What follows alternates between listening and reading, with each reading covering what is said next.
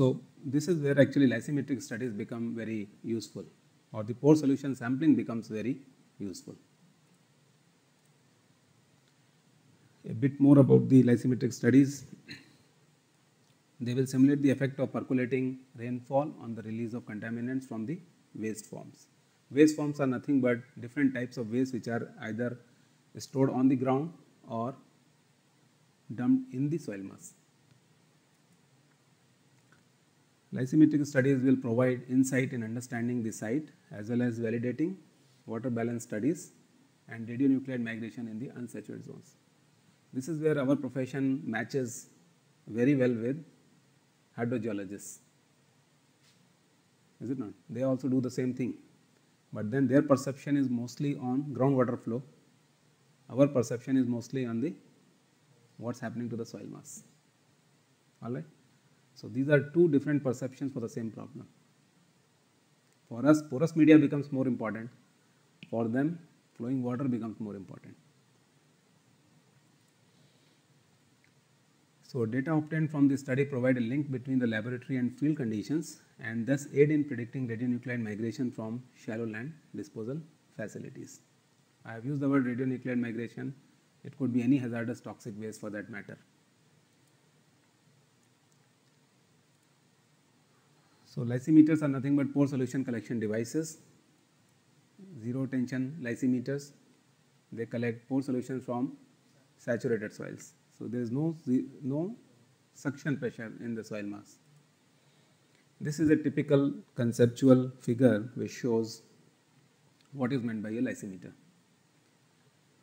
Now this is a control volume which has been created in the in situ conditions. Now this is a soil which is backfilled and then you insert something sort of a pervious material like gypsum block. Yes, please.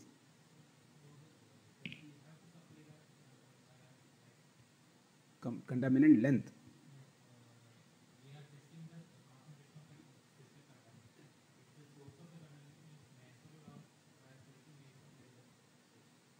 Testing means? Yeah, so again this is the same thing. You can check the concentration at the source itself and downstream. Is this what you are asking?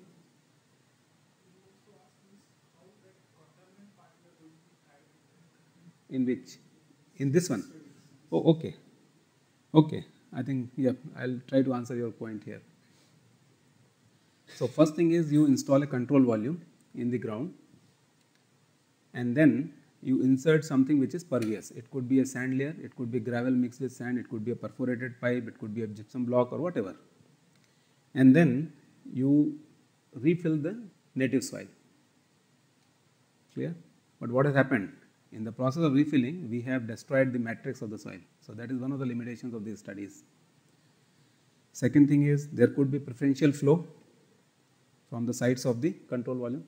The same thing as it happens in your falling head test. There is a preferential flow between the sample and the container. Now coming back to your point, either I can dump the waste over here or I can bury the waste over in the soil mass, okay, and then start saturating it. That means percolating water.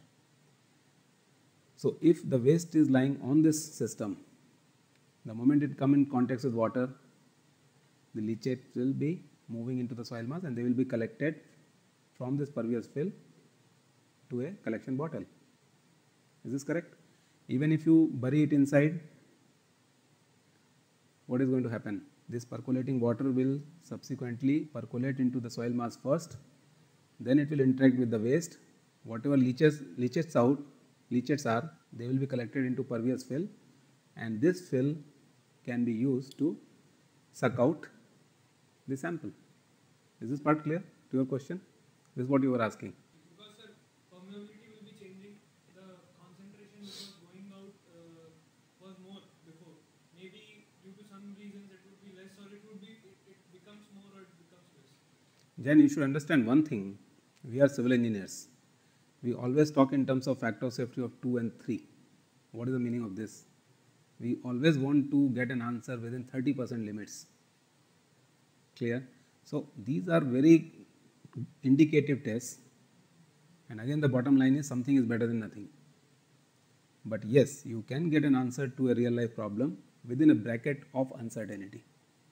So the biggest question is, even if you get some answer within some uncertainty limits, there is no harm, and you can refine it further. So subsequently you will see that there are methodologies which have been developed which will cater to your needs very well, and you need not to disturb the soil mass.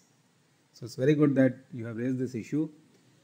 All these lysimeters, they have been in practice since 1940s. But over the years what has happened is, because of good electronics, because of more sophisticated instrumentation, the practices have improved a lot. And now we are in a situation or in a stage where the best possible sampling can be done. I will take you through the history line, you may realize that okay, this is the development which is happening. So conceptually, is this part clear that how a lysimeter will work?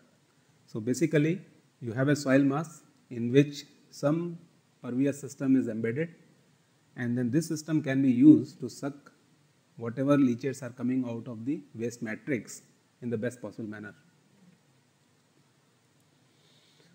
Now this is another good example of a field lysimeter which was developed. Incidentally, you design your landfill liners like this. Have you ever seen a landfill liner cross section? Some of you must be working on landfill liners design, is it not? When you are working? Yes, so your emotions can tell me that you are associated with these studies and this reminds you that you have to start studying your topic. So anyway, look at this. You have the gravel at the bottommost point, followed by again a thick gravel, followed by again a gravel layer, followed by a sand layer, followed by percolating water, and then this is where you can dump the waste material. So essentially what this is doing is a reverse filter. So everything which filters out of this gets collected over here. You can provide two suction chambers at the bottom, and you can put a motor over here or a pump over here so that you can pump the leachates onto the ground depending upon the depth of the lysimeter. So there are few lysimeters which are instrumented so well that you have pumps, submersible pumps also at the bottom of the lysimeters so that you can pump out the leachates quite easily. So this is another design of a lysimeter. Is this okay? But again, you cannot stop preferential flow taking place from this lysimeter. Another thing is, if you want to study how many colloids, what fraction of colloids is passing out of the fines, this is a good technique. So influence of mobile colloids on contaminant mobility. Sometimes extra organic matters in the soil can reduce the colloid migration because of the cohesion between the particles, so fines may not move out. These type of studies will be very good for identifying the materials which should be the best candidate materials for designing a liner system, so that under hydraulic head the fines should not get washed out from the soil mass.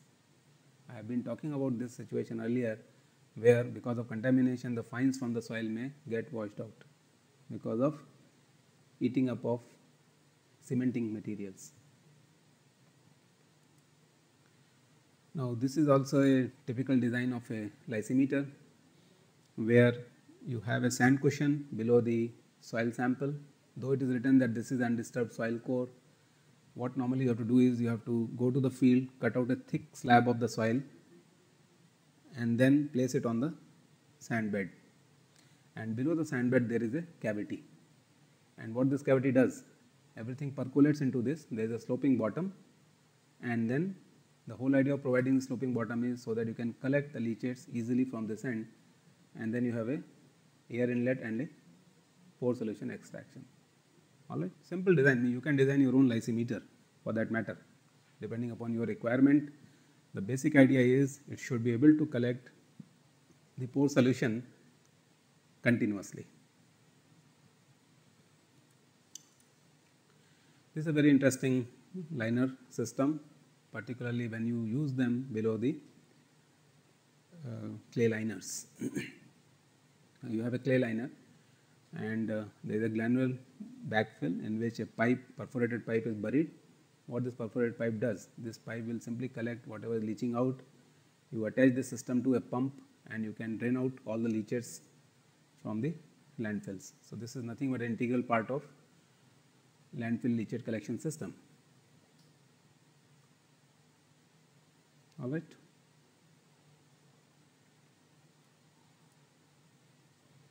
So as I said, this is basically used for detection of leakage underneath the clay liners. You can devise an electronic circuitry and put that electronic system somewhere here. So the moment heavy concentration of leachates comes and touches this, immediately the circuit will get completed and this becomes your automatic leachate collection indicator or alarm. So this type of instrumentation can be done. So maybe the outflow also increases, we can realize that there is some leakage in the drain. The biggest question is how would you do that? So these systems are developed for testing your design philosophy. So the whole clay liner philosophy can be tested. It's a sort of a performance test. So you load it with water and then see what type of contaminants are going to percolate through. It's okay?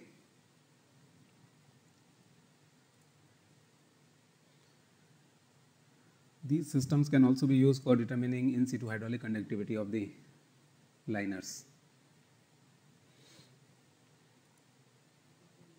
To demonstrate proper functioning of the clay liner, whether the clay liners are intact or not, whether the fractures have taken place, whether the concentration of ions is passing through it or not. So all in short, the basic philosophy is like this, that you have an upper layer which is the fill material. Here you can put a lot of sensors, moisture sensor, temperature sensors, humidity sensors, okay, pH sensors, salinity sensors and so on. And then there will be a lower compartment which is going to collect leachates. So this is the basic design philosophy. How good a design would be depends upon how best possible way you can do it. So basically these type of philosophies are used for performance assessment of solidified radioactive waste units or toxic waste units and to study the attenuation properties of the soils.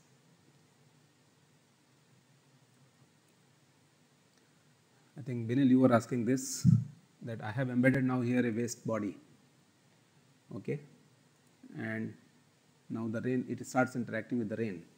So what happens? The leachates will come out, all right. So you can collect now leachates because of the influence of the rainwater or the groundwater even. Suppose there could be a groundwater. So because of the fluctuation of the groundwater, the leaching may start, and whatever leachates you are collecting, you can find out their concentration to again validate the theoretical models, and you can make a mathematical model for lysimeter data. So this is the basic idea about these type of studies. Is this clear now? Any doubts?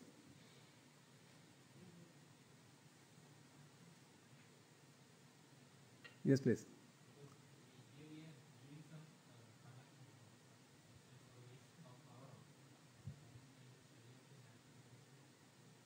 Yeah. Actually, I am unable to follow what is the meaning of giving waste.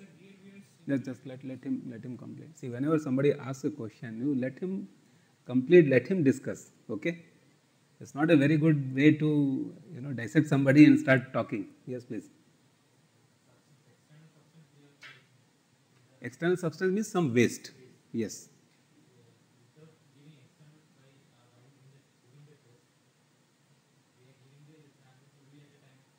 Okay.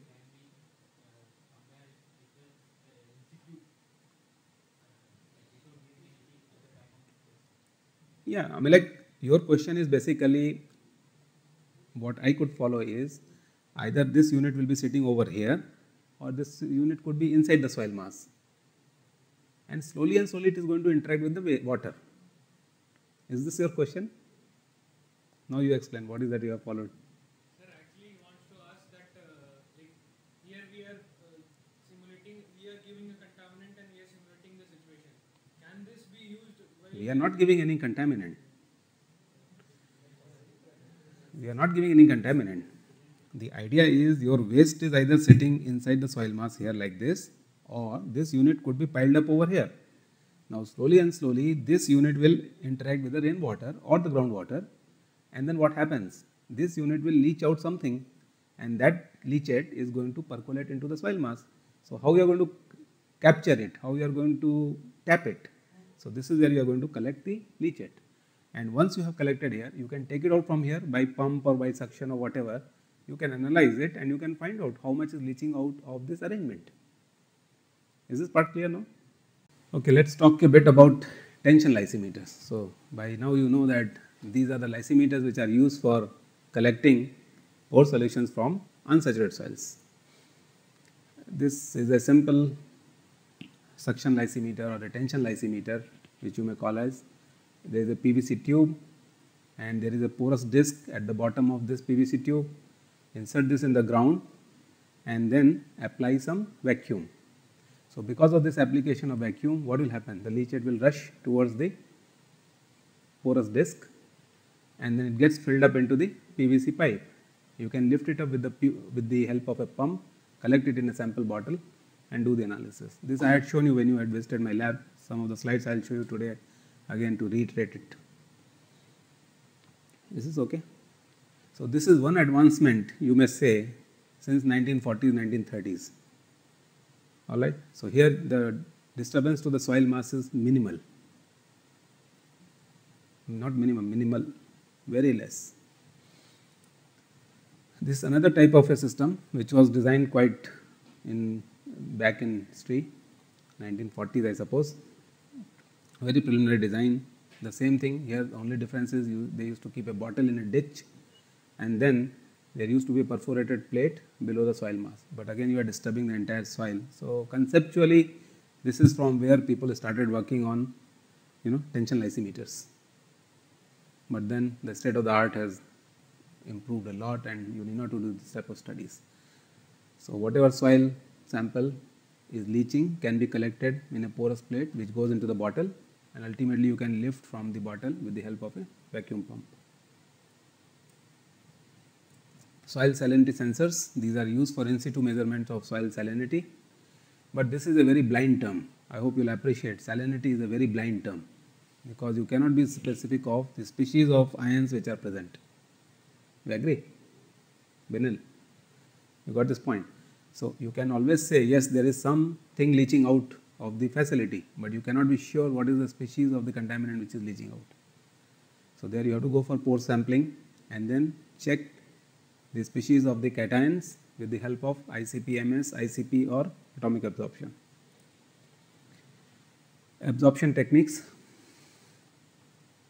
Some sort of a sponge material can be used as an absorbent for sampling the pore solution. It's a very primitive way and it requires large surface area of the sponge, which will improve the efficiency, but then the biggest problem is not a fully harnessed method. It's not a very well developed method. Of course some people tried in the earlier days.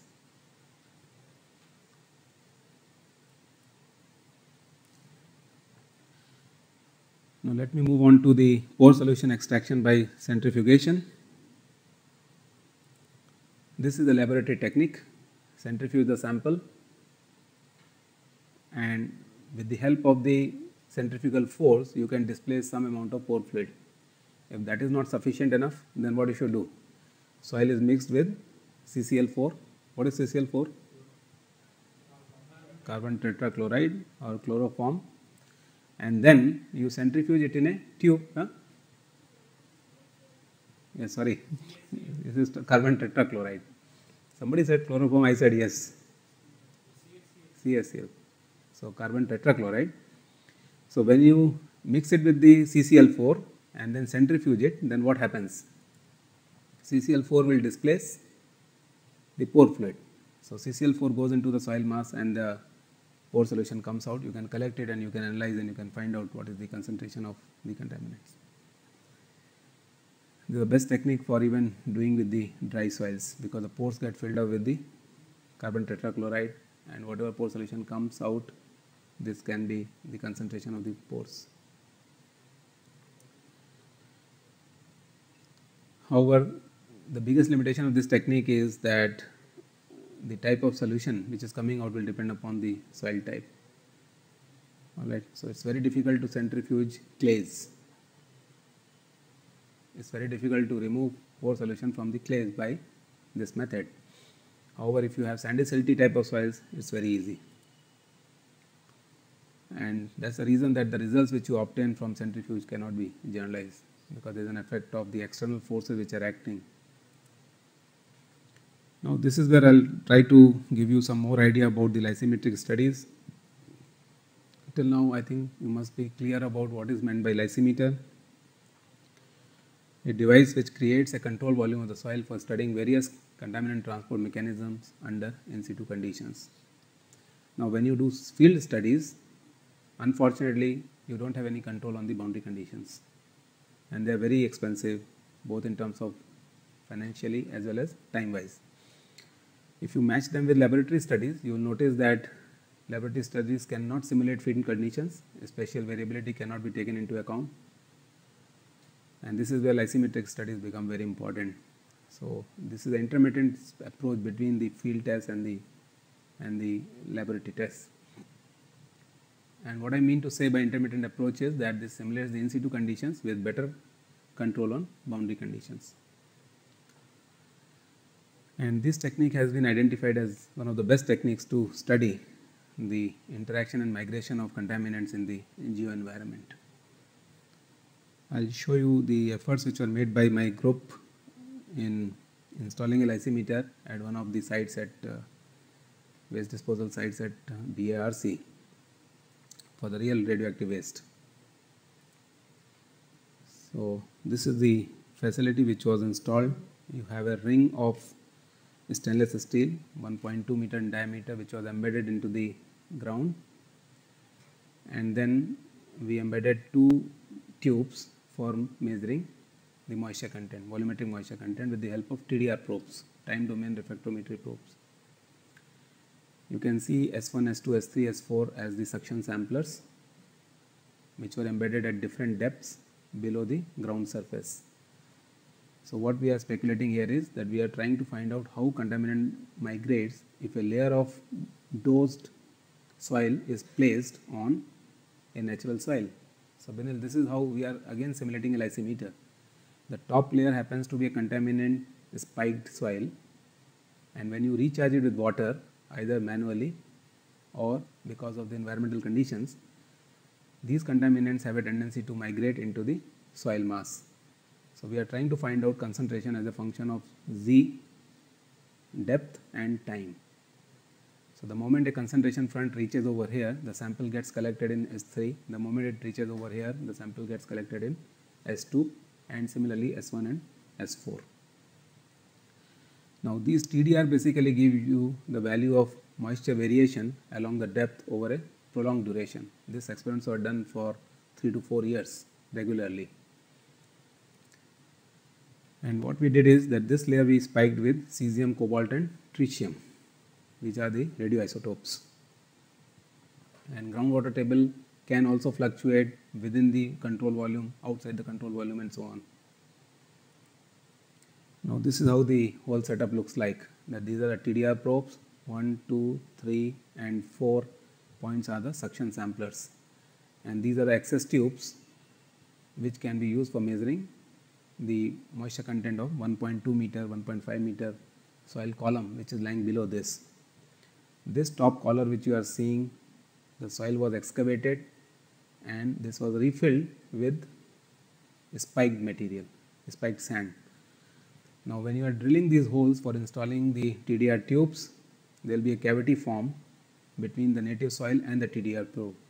So you have to fill it up with the help of a slurry of the soil, so that there is no preferential flow again taking place between the suction samplers and the TDR probes. Now this is a close view of how suction samplers can be installed and how can you take out a pore solution from the vial. Alright, so this is the vial which is connected to the suction sampler. There is a caution because right now you don't find any contaminant over here, but once it has been spiked with radioactive contaminants, it was a health hazard to go to near to this place and collect a sample. But then everybody has a limit of exposition for the radioactivity, you know. So the moment that limit is over, the second person has to go for collecting the samples. He cannot continue collecting samples like this. So you learn a lot when you are dealing with these type of problems. This is a typical suction sampler which goes inside the ground. This is connected to a collection sampler.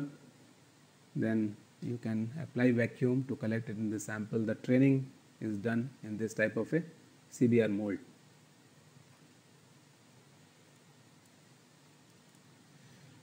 Now this is how the instrumented site looks like. You can see a lot of wires coming out of the units. This is the installation of the TDR probes and the suction samplers, and this is how the dosing is being done. You can see the statutory notice over here that this is not a place for everybody to come close to the vicinity. And then this is how the sampling dosing is being done of the sand with the radioactive material. And then is the strontium, which is crimson in color, is being sprayed on the entire soil mass. So you have to take some safety measures for doing this. These studies were done by my PhD scholar Dr. Ravi Ranjan Rakesh, who is a BRC stalwart right now. Just to show you what type of TDR results you will get if you do the analysis over depth versus volumetric moisture content. And you can notice from here that every month we used to take the samples, and this was the famous deluge of Bombay, 26 July, which occurred in between, and we lost the instrumentation. We could not continue these experiments, we had to replace them. So incidentally, what it gives you necessarily is a function of how the moisture is up to 2 meter depth. So this is where we can simulate saturated and unsaturated flow conditions, and those of you who are interested, you can check it out. This work is published in Geotechnical and Geological Engineering 2009, very recent publication. Now this is a peculiar graph which you can notice. I think you were talking about how activities can be, or the concentration can be monitored. If you look on the y-axis, this is the tritium activity in becquerel per milliliter, and on the x-axis you have time. So as time increases, you will notice there is a spike and after which this spike fades away. So this is the maximum activity place where the sample was taken. It is something like the front of contaminant is moving, and the moment it crosses over a certain depth of lysimeter, there is no sample available to enter into the lysimetric tube, and hence you can get only one spike. Alright. Now I hope you will appreciate this point that over 500 days how this activity is changing with respect to depth. So what we established here is that cesium and cobalt sorry, their sorption capacities are very high. So they get sorbed within the top layer of the soil. They will not reach even after 500 days beyond 20 centimeters. So is this something good or bad? It's good. Yes, that means even if you dispose of something on the ground, even after almost more than a year, you will not find any trace of this activity in the bottom surface. So you need not to be worried about most of the activities which are being taken up by nuclear scientists.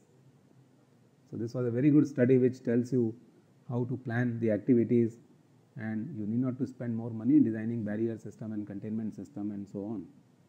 The nature takes care of itself, It's a good example.